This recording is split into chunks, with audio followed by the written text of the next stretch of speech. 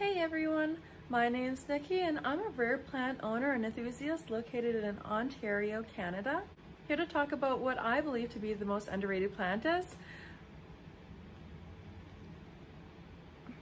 Definitely not her, clearly. So let's go and actually get the real underrated plant that is the star of the show today. 1 second.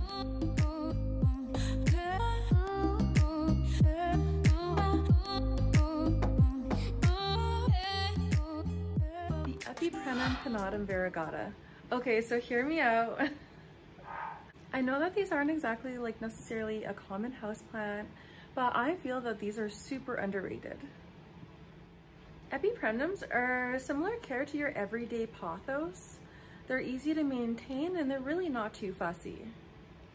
I have a couple here, but I want to include a mature clip so that you can see what these really look like once they get larger. With the variegation craze that's going on right now and more people that are getting into rare plants, I feel like these are going to be going up in cost within North America in the next year or two. That's just my prediction. The care for these are pretty minimal. Medium, indirect, bright light. Let them dry in between watering. They like to dry out thoroughly. I put them in a medium aeroid mix. It's a little bit chunky, but not too chunky. It just has a little bit of extra for the aeration.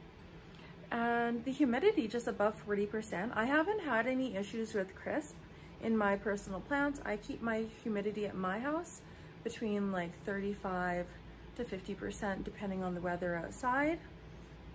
These ones are imports that came in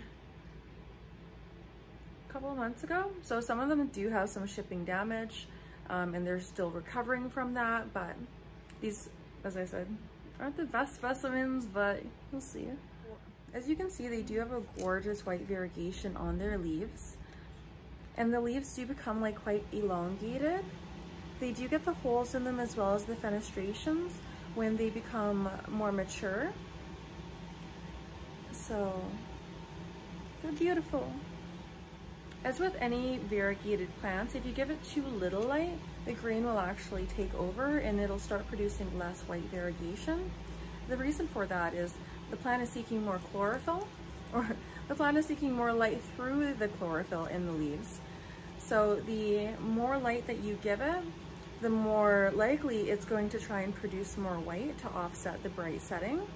If you give it less light, it's going to produce a lot more green, though this is also very much dependent on the variegation in your stem.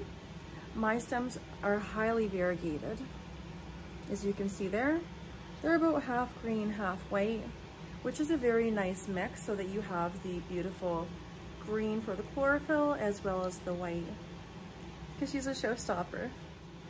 Now I know that these aren't cheap by any means, but with how much variegation, fenestrations, and what the mature form looks like, I feel like these are actually really underrated.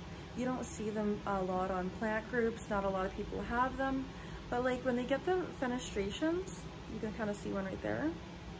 When they get more mature and get the fenestrations and have like a more mature form, these are absolutely stunning plants.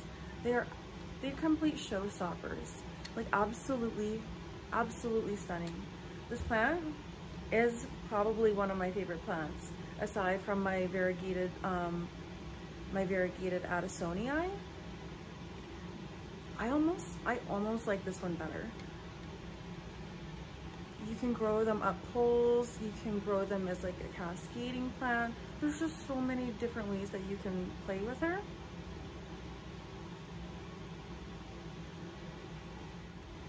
If you enjoyed my clip today, the information for my channel will be linked below in the description. And I love you all. Thanks, bye. That's where she goes.